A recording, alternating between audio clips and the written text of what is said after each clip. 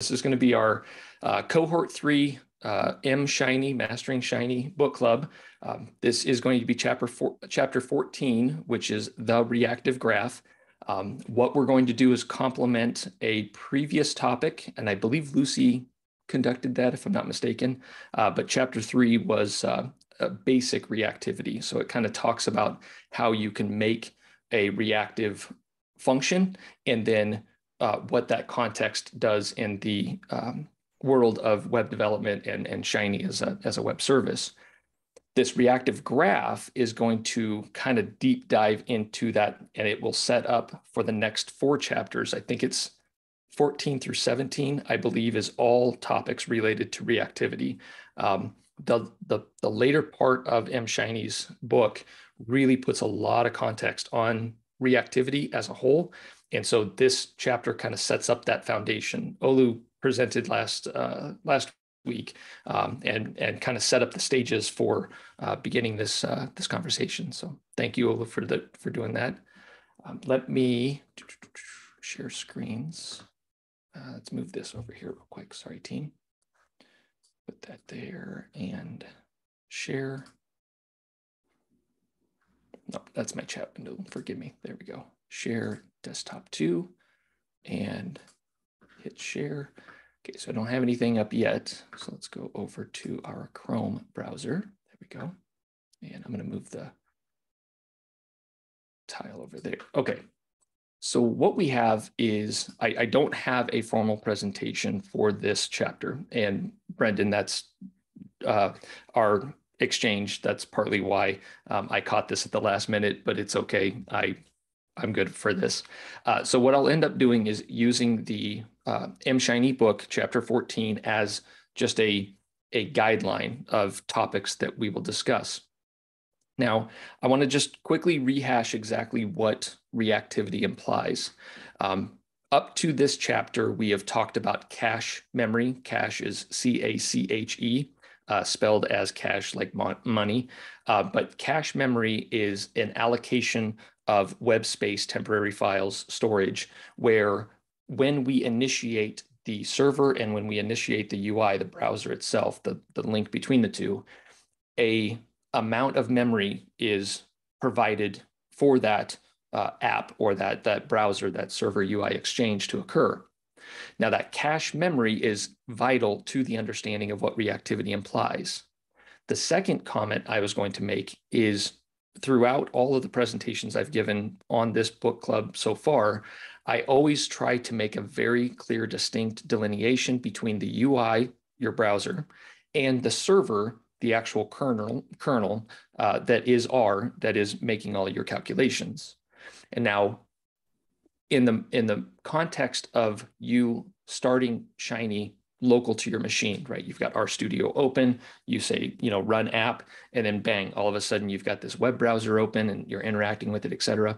That's all local to your machine. And it still uses those cache services, and everything else is just like it would be in real world. However, when we bring in other web services like Shiny.io or the RStudio, what's the professional naming convention that they have for the online web version of RStudio? There's a paid service, and I can't remember the name of that. There's a definition that'll trigger. At any rate, we can execute those same commands, but now you have to remember that you're adding some geographic distance between your locale, where you're interacting with this service at, and wherever the server is anywhere in the world. So what I'm wanting to do is separate these two logic points between the UI and the server, because you have to also incorporate HTTP, hypertext protocol, and then just being able to use JavaScript to exchange back and forth over this particular protocol, this language, the layer 7 application layer of networking. Now that's all advanced topics, but I want you to separate those two thought processes. Now, coming back to reactivity, what we're going to do is, when the server starts, it will generate a particular stack, right? This memory allocation. And we have UI elements and server elements, and then those two are linking together. That's where you get the render graph or render some output. Okay, so what we're going to do is a step-by-step tour of this particular graph, and it's much easier once I actually turn on the graph to see it in action to make sense of exactly what this particular script does. So what we have is the first graphic. I'll zoom in just briefly here. See if I can. Nope. See if I can make that slightly larger. What you'll see are these particular this images. Okay, so on the right-hand side of this, left-hand side of the image, the figure, that's going to be your objects, these named objects. So we allocate memory to those, or we assign values to those named objects. So that's what we're going to have on the left. The rendering component, all right, is going to be on the right-hand side. So think of that as like the server's end. And in the middle here is kind of this arrow sort of object. Now, if anybody has ever worked with flowcharts or the squares and diamonds and trapezoids, et cetera, of a flowchart, think of this in a similar context. So each one of these symbols represents some component of logic that occurs. Okay, continuing further. So I'm going to use this primary script, this example, as our focal point of the conversation. And we'll be able to interact with it. I'm going to change some values, and we're going to see the graph grow. It records itself. It actually stores that cached memory changes and then paints that to a screen, so you can actually walk through the relationship between your UI and your server. Okay, so briefly, let's just look at what we're doing here. So we have the UI fluid page, fluid meaning that it's an HTML5 element, and that we're going to it's going to be dynamic. It'll change. We can change our screen, and everything will just kind of flow and reorient itself as needed. I've talked about this in the past with differences of using a laptop screen versus a tablet versus a mobile device, your phone. Your screen resolution changes, and so depending on how you're interacting with this fluid page allows us to manipulate that. So we have three numeric inputs. We're labeling them as A, B, and C. Now, the important point here, if you remember what these numeric inputs are, the first argument that we pass into those assigned values is the identifier. So our identifier that we're telling it is going to be a character A, B, and C. Now, what value is printed to the screen is going to be the second value, and that's also A, B, and C. That's going to be our selections that we have. Now, the values, right? The values that we are initially assigning those is 10, 1, and 1. And once I have this up and running, this will start to kind of make sense. The next is going to have a plot. So we're going to create a graphical object. It's going to be a histogram. But the plot output isn't necessarily ggplot, but it could be. The plot argument that we're creating here is kind of more base R oriented. We also have a table that we'll create at the bottom of our UI. And then we have a text output. Okay. And we're going to see that those are labeled X, Y, and Z. From the server's perspective, and maybe I should stay here for a second. From the server's perspective, we're going to have this function input-output session that's required for any Shiny application. Right? This is going to establish that memory allocation. It's going to establish the reactivity or the option of reactivity. It's the inputs, the outputs, and then the active session to interact with inputs and outputs. So we've got a range named variable. We're going to be assigning it a reactive call with input A. Now, this first point is going to be related to this numeric input A. Right? So this is the UI. When I select that, it's going to send that back to the server, and this is how it's managing it. We're going to multiply it by 2. SMP, I'm not familiar with that nomenclature. I apologize. Same with BC. Maybe it's sample. Maybe it's shorthand for sample. But that's going to be another reactive call. We have a sample range, and this is going to be interacting with element B or object B. So we have input $B. And this is going to be replaced true we'll see what that implies here in a moment. That's going to actually reset our cache memory. When we change the value, this will be the trigger that resets. And then the BC. Again, I'm sorry, I don't know what the acronyms are implying here, but BC reactive call input B, and then multiplied by input C. Now the outputs, this is where we're sending that data, and that correlates up here to our plot output, table output, and text output. So output X, output Y, and output Z. We're going to render plot, render table, render text. Earlier, and I don't remember what chapter it was, maybe chapter 4, where we were linking the differences between a named variable input value on the UI versus the render argument below. Okay, so let's see what happens here. Now, as the session begins, everything is instantiated. It's started, but we have no reactivity yet. It's just assigning the values and they're out there, but we have no relation to the interaction of the browser just yet. This happens so quickly that you don't even really realize what's going on. When you start this app, the reactive graph automatically goes to iteration 37. So there's 37 activities that occur just by starting the app. So once you instantiate and then everything starts to update itself, there's 37 times that occur in that point. Okay. I'll show you in a moment what that 37 implies. There's 3 important points in this figure. The first one is no connections between the elements because Shiny has no priori or no memory of this existing initially.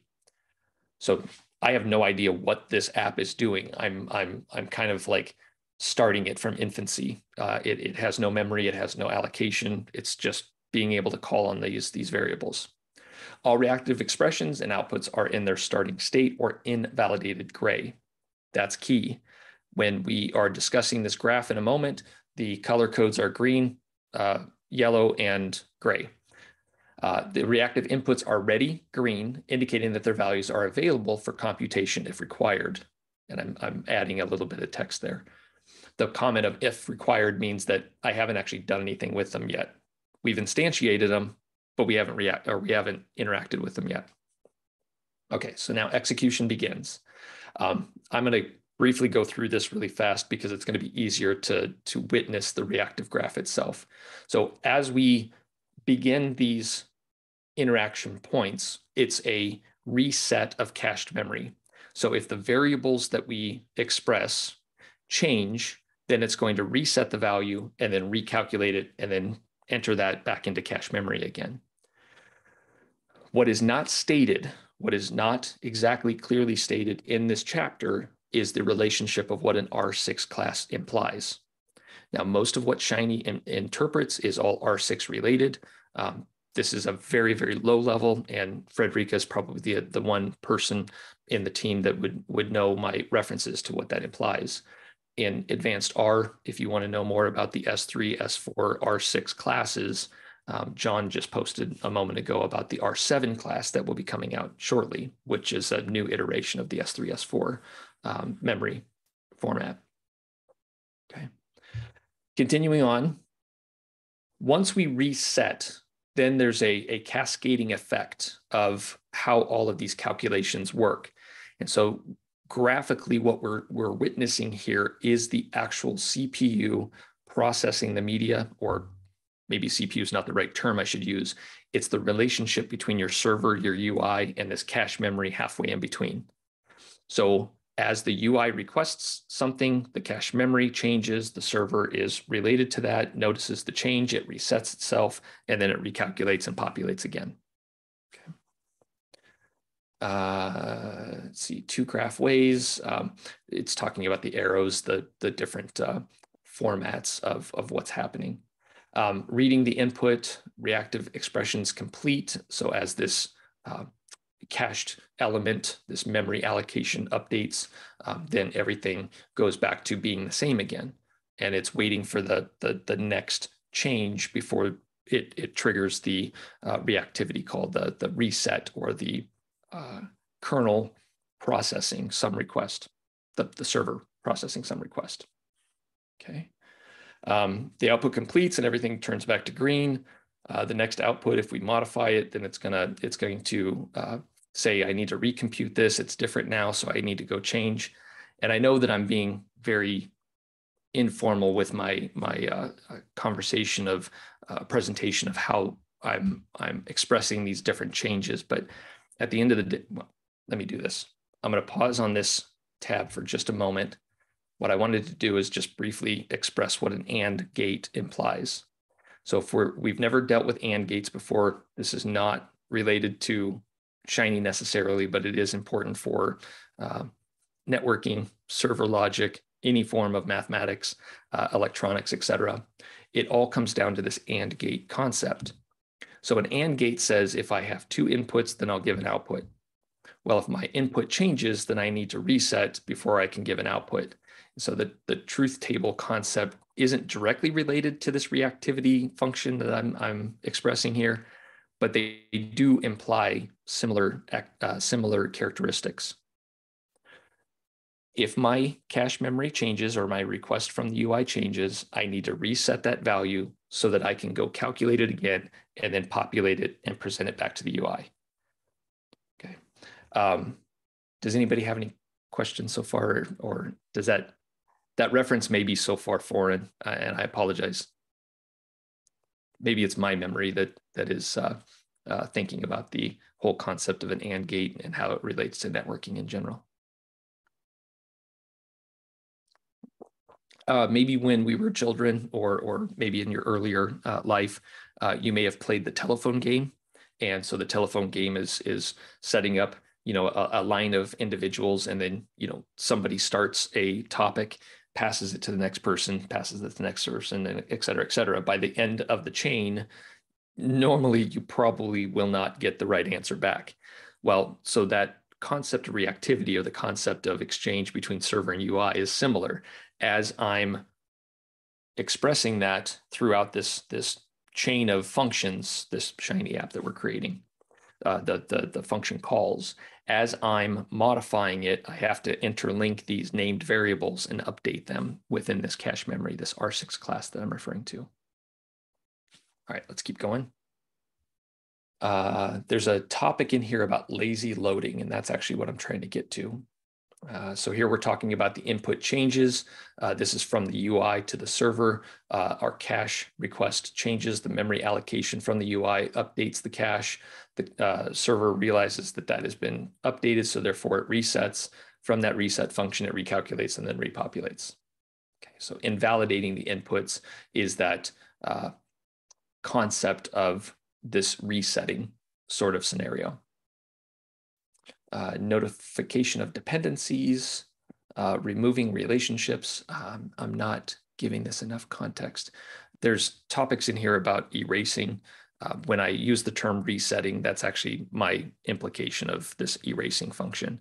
It's kind of like nullifying a variable and then recalculating and populating it again.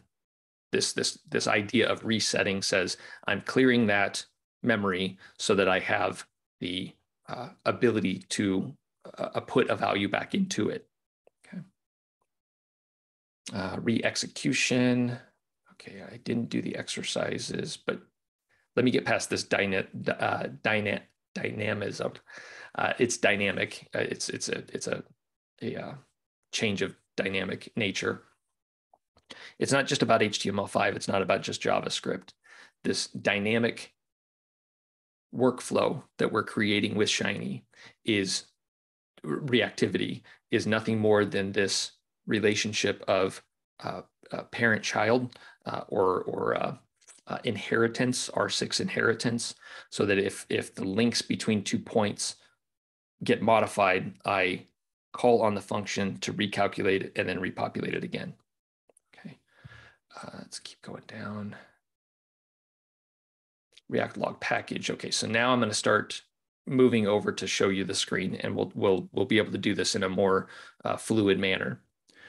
To be able to utilize the reactive graph as a option of debugging or witnessing Shiny code in operation, we have to explicitly turn on this feature.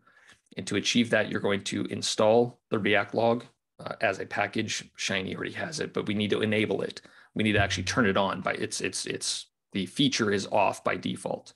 So we have to explicitly tell RStudio, the IDE itself, when I start this service, please enter into debug mode and start recording the session calls back and forth between my UI and server. Start to record these exchanges, and then we're going to graphically represent what's going on here. To execute or to view the React log, the React graph, it's either Command F3 on Windows or Command F3 on Mac or Control F3 on Windows. After the app is closed, run Shiny React log show to see the log for a complete session. Let's go in and start looking at this. Visually, I'm just going to switch over to the screen. This will be a little bit easier to represent. Where is lazy loading at? Sorry, team. I'm missing on a topic here. When I was scrolling by, I think I went right over the top of it. Well, I'll pause and move on. The term lazy isn't in my own personal opinion, the word lazy doesn't apply exactly what's going on. What I use the term would be efficiency. I don't use lazy, I use the word efficiency instead. If we set up this kind of like geographic separation, right? I can be anywhere in the world and I'm interacting with the server that's anywhere in the world. And I have to go over the world's internet to send these packets back and forth, okay? The idea is that that network costs a lot of money. Well, it's not a monetary feature, it's time. It costs a lot of time to process the exchange between my UI and server. Now, these are microseconds, but those microseconds add up to long wait times. We've all probably been in a situation where we've went to a particular website, interacting with the server, and then just sat there and wait for the little spinny wheel or the progress bar to paint the UI. Right? Well, cache memory comes in as a technology in web development to assist in that speed and efficiency. So when I initially set up a call between a browser and server, I'm downloading a whole quantity of media to my machine. So the next time I go to that website, I may already have a lot of the libraries required to interact with that. If that's APIs, JavaScript libraries, images, etc.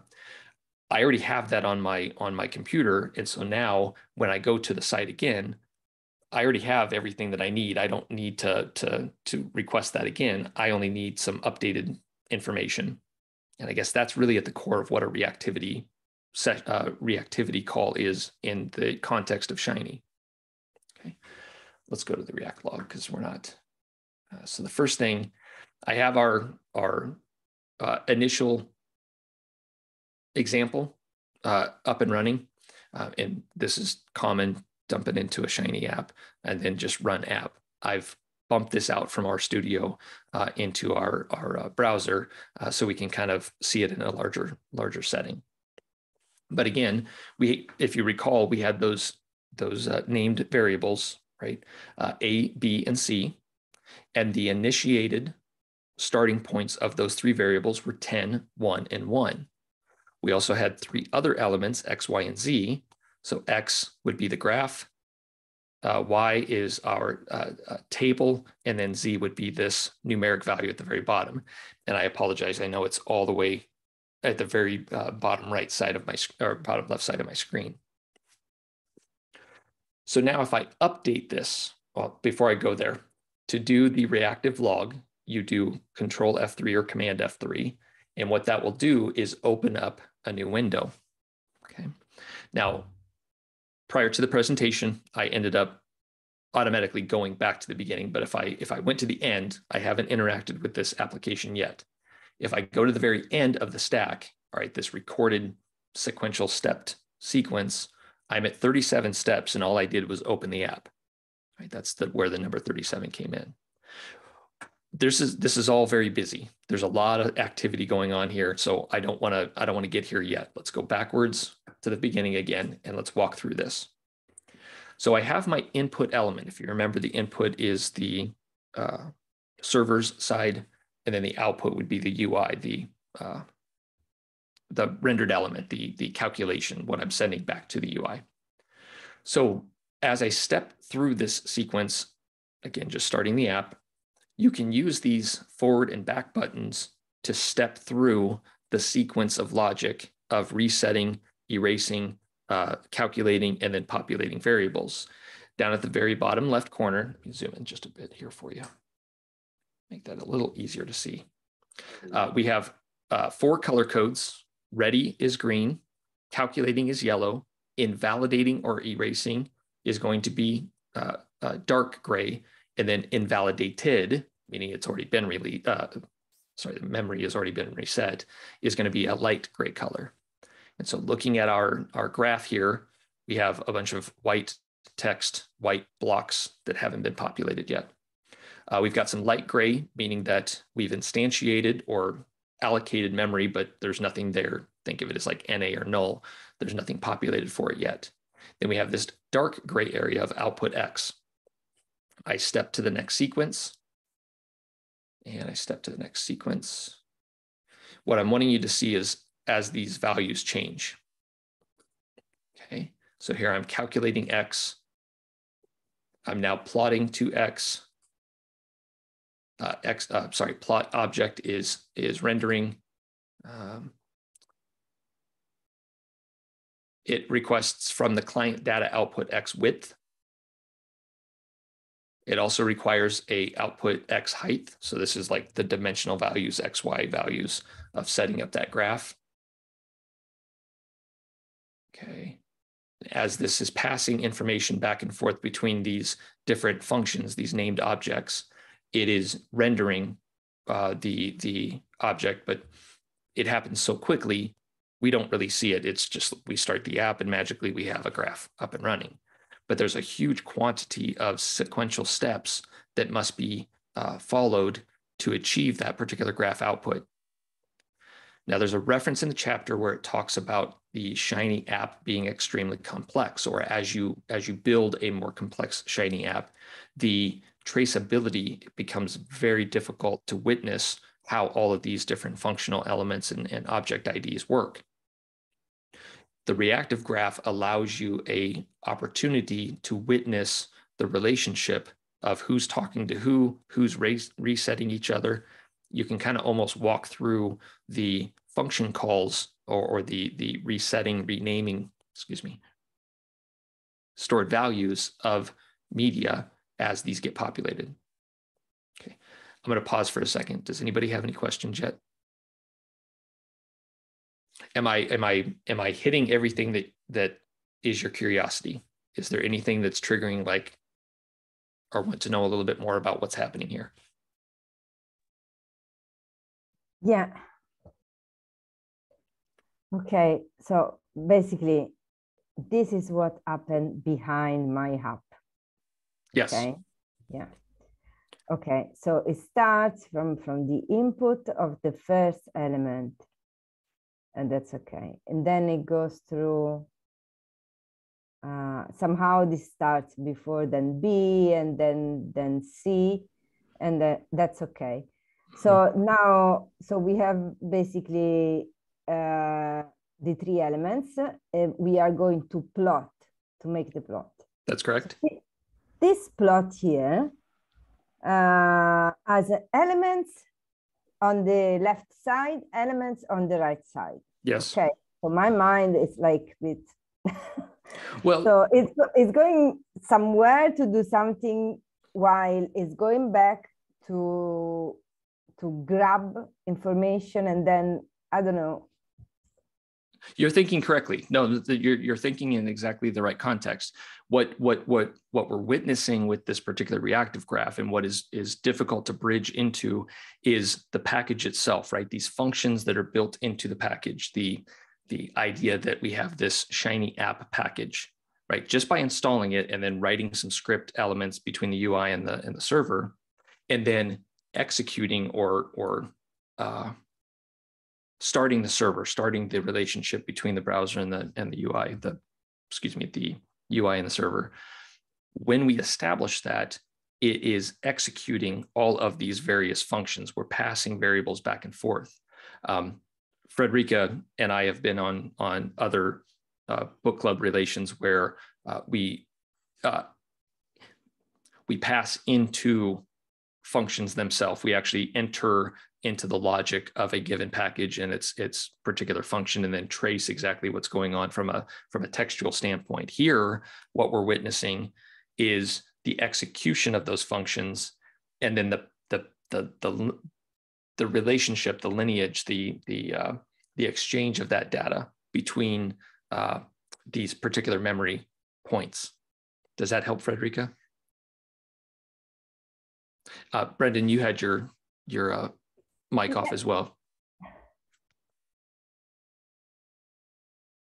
No, you can go ahead, Federica. I know you're about to say something. I can go after. No, that's has given me an idea a bit more, like, yeah.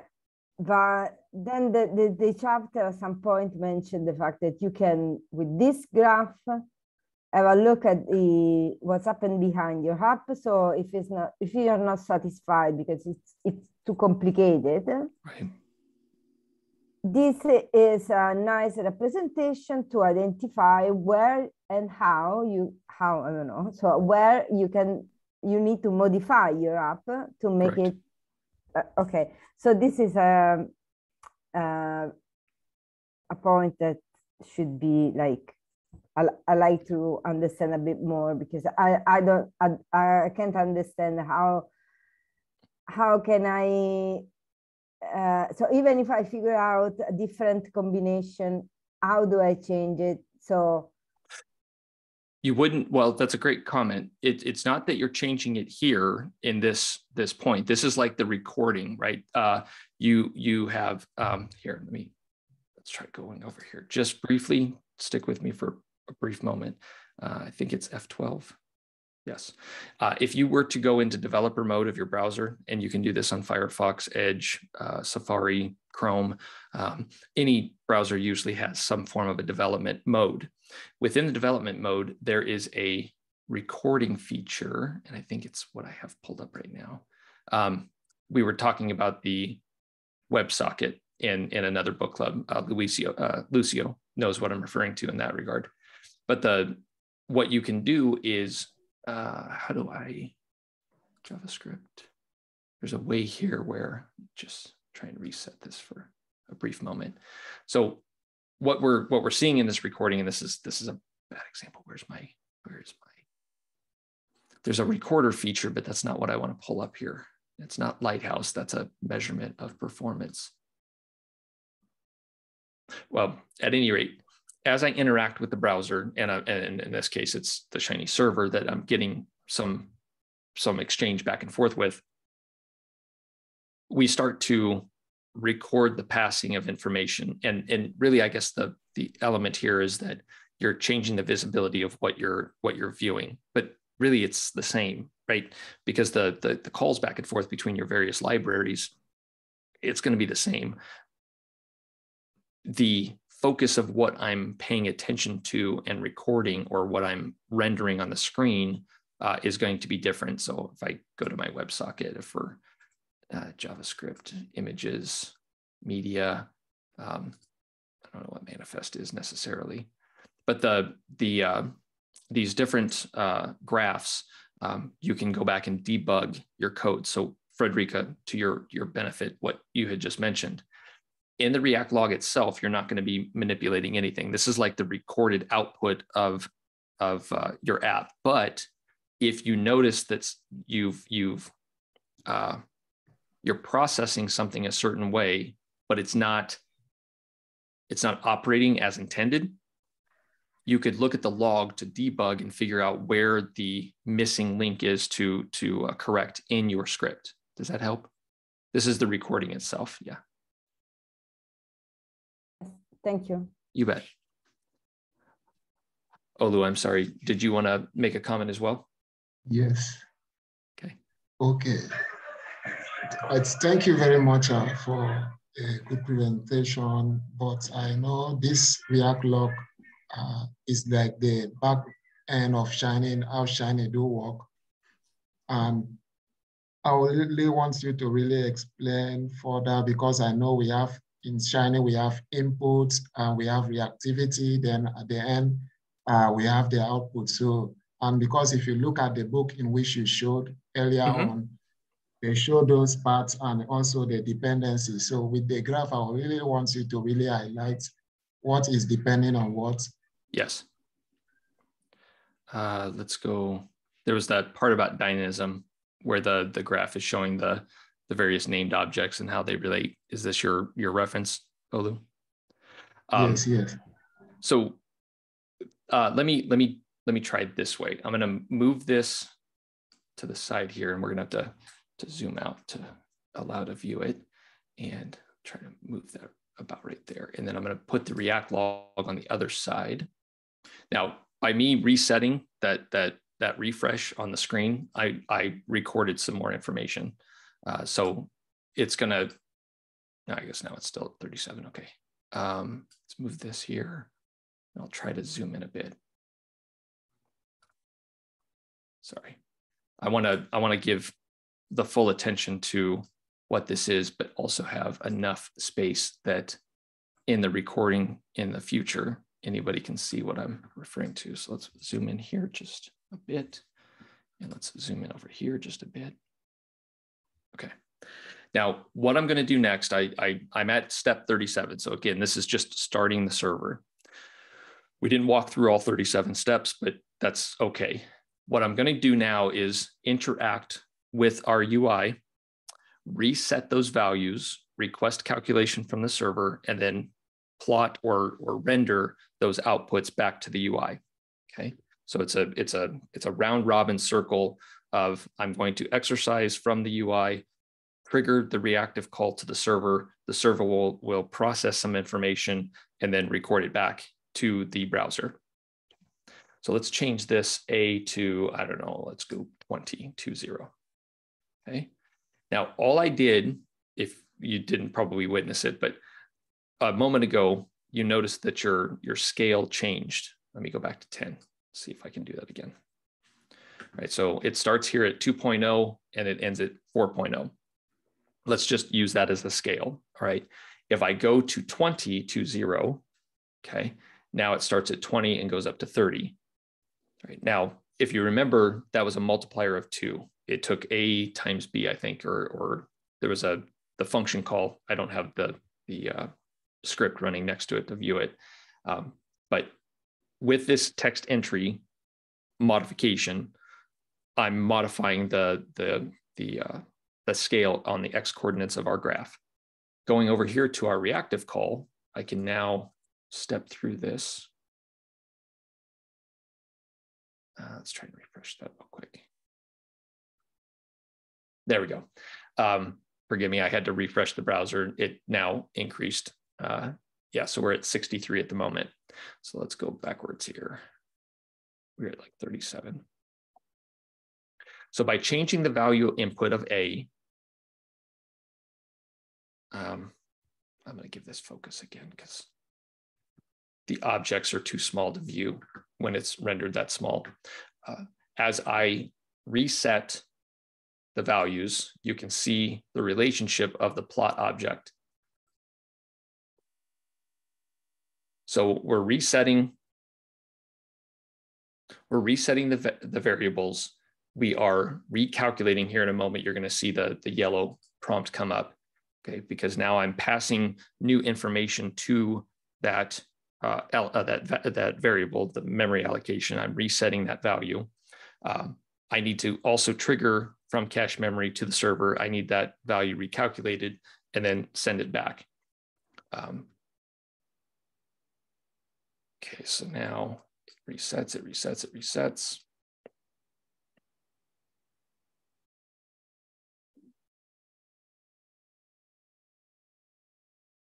Okay, now there really isn't much, I guess, meaning behind this because I'm not logically passing these back and forth based on our what's the word I'm looking for? The example, the example script. I'm not walking through each one of the steps themselves, but by me changing, is that again, sorry. Pull that back down.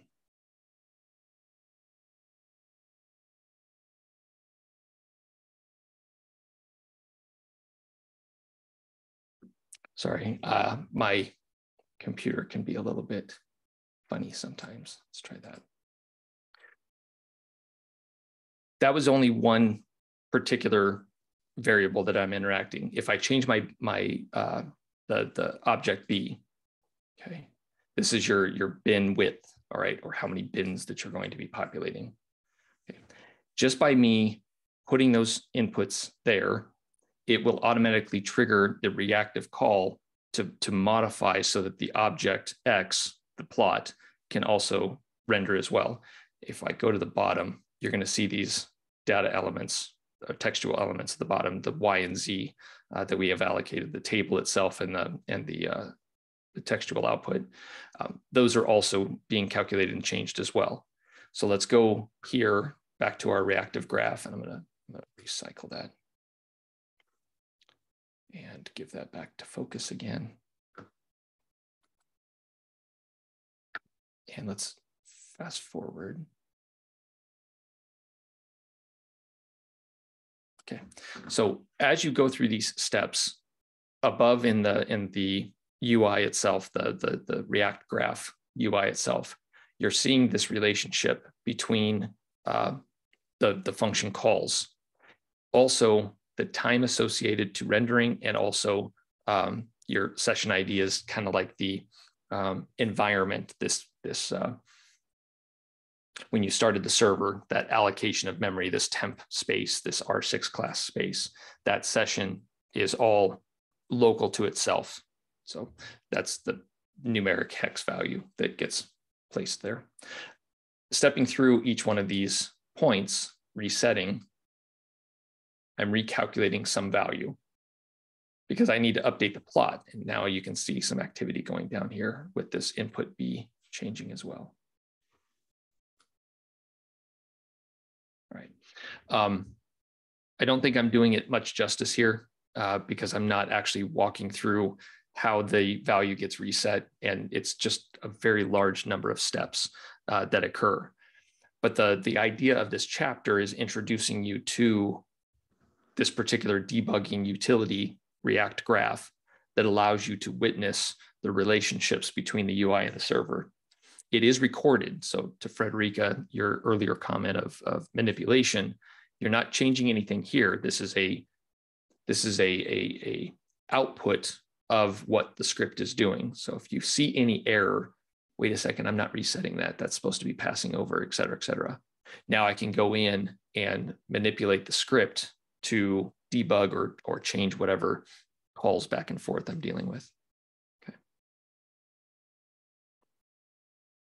What's the team's thoughts with my rhetoric here? Your opinions anyway. I like it. I like that there's, well, whenever there's sort of a visual component to accompany whatever you're doing, it's much more helpful. And I could see why it would help in debugging, at least if it's not too complicated, if you're to draw out your own expectations of how you think it would work and see if it would map on. The thing that I'm having trouble trying to visualize is what it would look like, say, in a for loop or in a loop, sort of like, let's say you change an input and it triggers some sort of operation occur hundreds of times. Yeah, I guess, would it depend on the type of loop you're creating, or? Not necessarily. Well, that's a great comment. No, that's outstanding.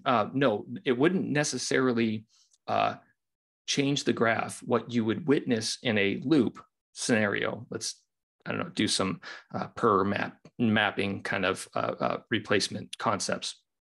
As that looping feature renders over and over and over again, what you would witness is a huge quantity of steps when you execute that loop. right? So all of a sudden you'd go from, I don't know, you're at step 10 and then I'll, end at 100. And between that point in time, the step 10 versus step 100, you're just going to see this loop continually resetting. Does that help, Brendan? Yeah, I think it does. Because now you're visually seeing as the loop executes, it'll just keep running over and over again on itself. Yes. Right. Okay, cool. I guess because I know a lot of people use Shiny apps to say run simulations for people. Yeah. And so if you're doing a Monte Carlo simulation with 10 and then you have 10,000 samples, you'd be in the millions of steps by that point, right? Okay, so I guess that's kind of where the reactive graph sort of I guess isn't as helpful. Well, yeah, because the sheer volume of information that is required to render those simulation modes, it's CPU taxing, right? It takes a long time to process. And then the other is a lot of memory space. We've always talked about memory allocation, and sometimes if you don't want to go Stack Overflow and just completely burn up your RAM, but the execution of that simulation and the memory allocation has a direct reflection. Do I have enough resources at my disposal to execute that simulation mode? Frederica, if you don't mind me pulling you into the conversation, I know we've ran into this error before on your particular laptop. There's not enough space. There's not enough memory to run some of the code. Yeah. But to Brendan's relationship, so to Brendan's question, the stepped sequence is where that just it will go off into infinity, but it's all recorded, and that's the real key to this. It is going to be recorded, and you could go back and visually witness the variables getting reset, changed, modified, updated, etc. But basically, so the steps grow along with your inputs growing, or they are a certain number of steps and they stay like that? Because there are a few things that are still not very clear. Well, that's a good question. So yeah, in relation to this example, my code here, let's go back to R real quick, team. I don't have that on this right screen. Let's pull that over so we can see it. So zoom in, that's too small for anybody to witness. There we go. That's too large. The relationship of these few lines of code establishes a lot of logic, a lot of relationship. We have, at least at minimum right now at the moment, 6 variables that we've created. I don't see them in the environmental variable, but numeric input A, numeric input B, numeric input C. We know we've got at least 3 named variables that are going to store a value. We have the plot output X, the table output Y, and the table output Z. So again, that now adds 3 more. So that's where the number 6 comes in. Well, inside of this is also the function calls. So going back to the React log, in the middle of all of this, we see client data, pixel ratio, client data output X width. I guess that's the only ones that I'm looking for. And even you can even drag a bit and move it. You can, yeah. If you need to spread these out a little bit more to visually, you're not changing the relationship. It's just going to dynamically modify the linkage, right? What is that term called? It's like D3JS, the dynamic space of being able to move everything, but they're still, it's like polygons. They're still glued together. You're still linking the structure stays basically. Correct. Yeah. But yeah, you can move these around. I haven't found a way but what's the purpose of moving those around? Okay, you can see them like better, but can you do something with that moving? No. No, because this is only representing the step, right? This is painting at this point in time during processing. This is what we're doing. Let me ask this question to the team. Has anybody ever went through the stepped function? I don't think this is a good example because I don't know if I have that ability. in our, yeah, when you execute the debugging feature of a script, over on the side, there's another window that pops open. And as you walk through, it'll reset. You'll see it change on the debug side. Then you can step into the next function, the next sequence of events. I'm walking through this as the script is running, right? That's exactly what the React graph is doing, but now it's in a visual form. Yeah. That helps. Yeah. No, it's that's visually very useful. So it makes up in your mind what's happening behind your app. Agreed. Yeah. Lucio, you had a question? Yeah, I have rolled out. Could you show the React graph first? I sure can. There we are, sir. In that area, for example, where it says client data, output, X height, my doubt is... This area here, sir? Yeah, so my question is, such polygon is represented with the same as we've been doing with the inputs, because would it be the case that if we were to change, for example, such height, maybe directly through JavaScript, would that also force an update for the code in the plot object? I think it's a reactive component. Well, I'll answer it this way. The client data, this named object client data, and then output X width, this is your it would be a relationship to the plot object package, right? Or the plot object function. Frederica, if you don't mind me exercising your knowledge for a brief moment, or if any of the other team is familiar with what I'm doing, there's a way, let's stop the app real quick. There's a way that I can call on the inner points. This is an advanced R topic, but it's a plot object, excuse me. Plot object, plot output, sorry. Plot output, but there's a way that I can get more information inside this one function, that like the class. Do you remember that, Frederica? What was the type of? So how I don't think this is going to work. No, that doesn't. But there's without the parentheses, or well, that plot output with a little. So if you go inside the grub, you need to, it's plot with a capital O. When you plot object. Yeah. Or plot output. Okay. Yeah.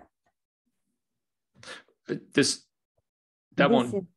Yeah, I haven't passed anything, so me calling on that doesn't do anything. What I was trying to show Lucio, you can enter into the function itself, and I'm sorry, my brain is not connecting to the advanced R book of what those 3 points are, but there's a way that you can access internal to the plot output script, the actual function script. And I can guarantee you, Lucio, there's probably going to be a client, whatever that name was, variable inside that would not be passed out to the screen, like a standout to the screen, but internal to memory, the function is processing internal. Yeah, let's try that real quick. Let's see, sorry, RStudio. You mean inside the function chapter?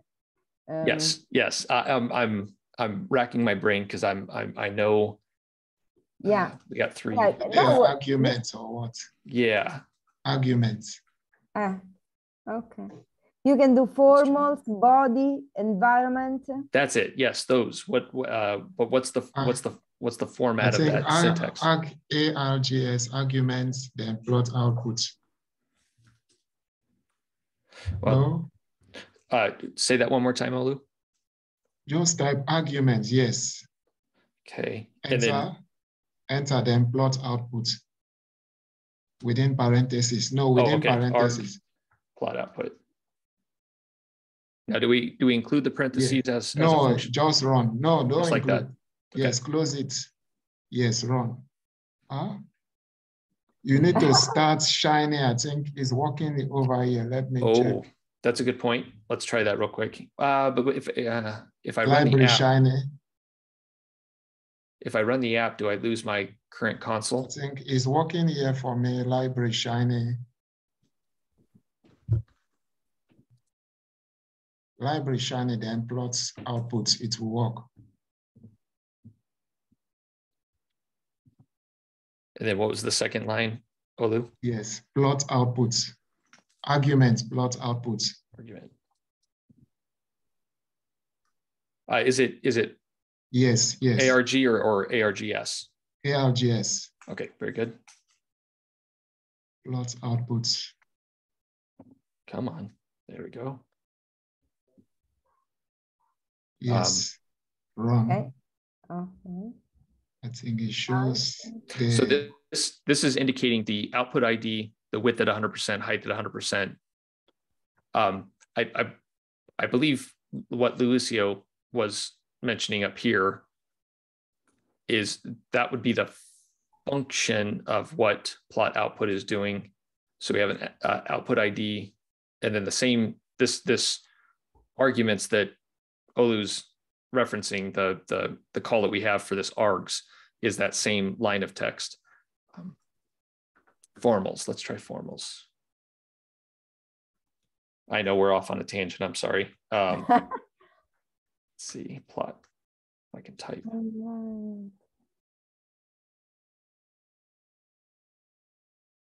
No, I don't have it in there either. And then there is type of as well that you did it. You said that type of, this one here with the function inside without the parentheses, type of.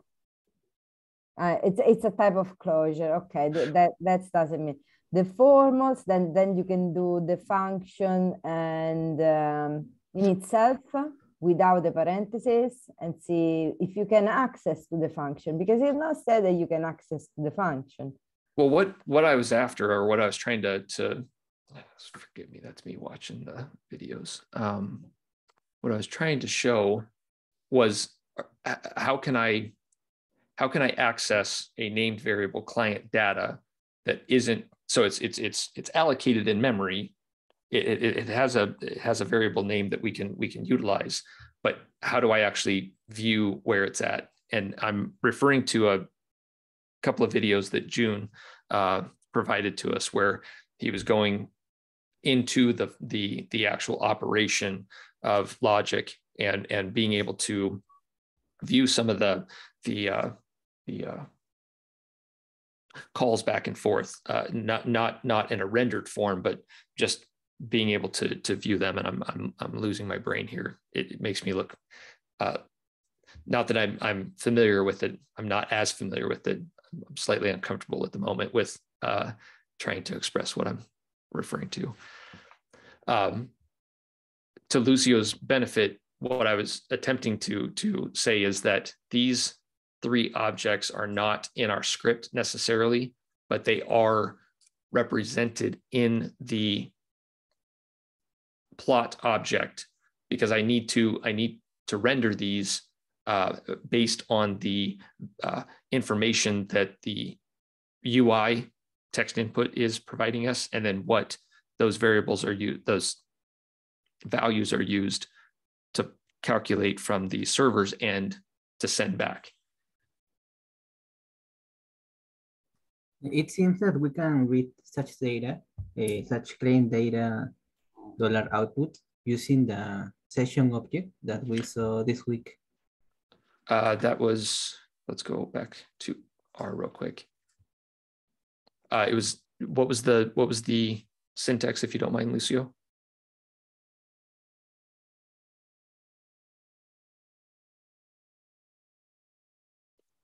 Session client data, good point. But do I need that while the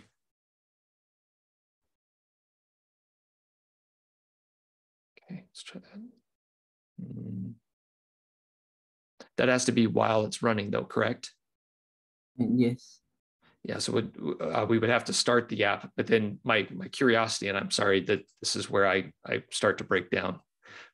If we're running the app, we lose the interactive mode of the console because the app is active, the server's active, RStudio is active. Even if I were to pass that session data, I'm not going to get anything back. Does anybody know how I can access that point here? Perhaps we could, like, in the UI, add verbatim text output so that we can send such variables session client data.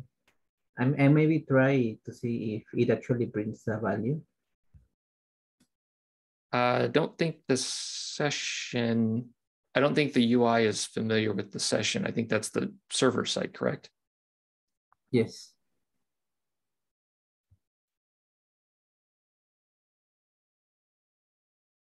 I don't think it would be in the UI. It would be on the server's end, correct?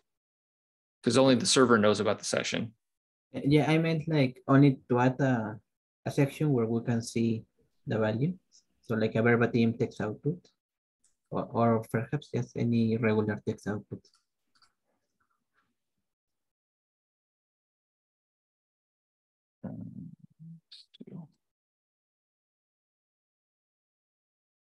And that's,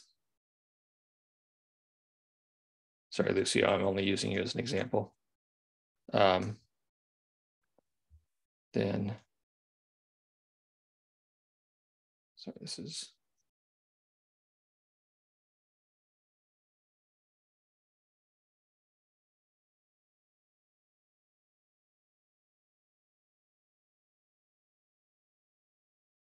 session client data.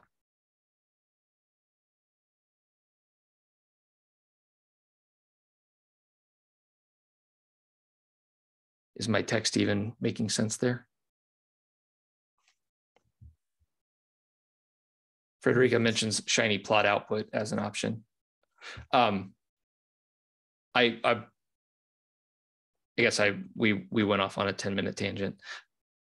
I was attempting or hoping to indicate, based on Lucio's question, how to view the client data at that moment in time, and then as we step through each of the points, see that value change. And I think we're all agreeing that, excuse me, we're all agreeing that we would have to add another link, another point where it would give us that value as it populates. And I know I'm coding on the fly, and that's never a good thing for a presentation. I apologize. Basically, you do nothing. You just do your app, and then when you call the reactive log, it's populated by itself because of the app. So that's correct. Yes, that would be correct. I don't know from Lucio's comment, though. I don't know how to view that data. So we know that the value currently is listed at 930, right? And I bet if I moved my screen or repopulated that coordinates of pixel size, right? How much space I'm taking up on my screen would probably change as well. But have I, for the purposes of this chapter and the closure for the session, what I want to convey to the team is really being able to execute. Keep going back to the wrong point here, team. Sorry. I don't know which browser I had open that yeah, let's just move that out of the way. It's this. Close that for a second. The commands to execute. So the biggest point to all of this would be being able to turn on or enable. By default, this feature of Shiny is set to false. We don't have it as an option. So if you were to render your browser and then do Command F3 or Control F3, the window will pop back and say, the React graph is not available to you. Please execute this line of text prior to starting the app. There's another feature earlier in the text where you had a side-by-side comparison of the actual script itself, and then the other half is your Shiny app, and you can see it'll flash at you as the function call is being executed. And I don't remember what that argument is, and I apologize to render that, but you just Shiny React log show, and then now you can have this recording feature of elements.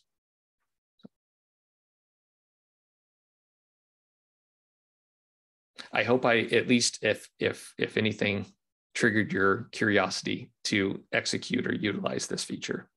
I believe all of us probably in this book club have Shiny apps that we're actively developing or can render ourselves. So by turning up this feature gives you an opportunity to start to witness the intricacies, similar to Brendan's comment about the for loop or Lucio's comment about the client data, et cetera, executing that. Does anybody have any final questions? I know we're way over on time, about 20 minutes over, well, 10 minutes over on time. I don't have any questions, but just wanted to say thanks for bailing me out. And also, this was a great presentation. You bet. Not a problem, Brendan. I know the upcoming chapter is going to be reactive building blocks and then escaping the graph. All of these build upon what I'm attempting to do here. I may be reaching out into these other chapters and pulling information in. I apologize. But these next coming chapters are all related to reactivity and this React graph. So we'll get to see this again. Okay, great. Awesome. All right. Thank you. You bet. Yep, I'll find out who our next presenter is. I don't know if we have anybody listed at the moment, but we'll figure it out. So All right. thank you, everyone. I hope you have a great weekend. You too. You too. Bye. Thank you. Bye-bye.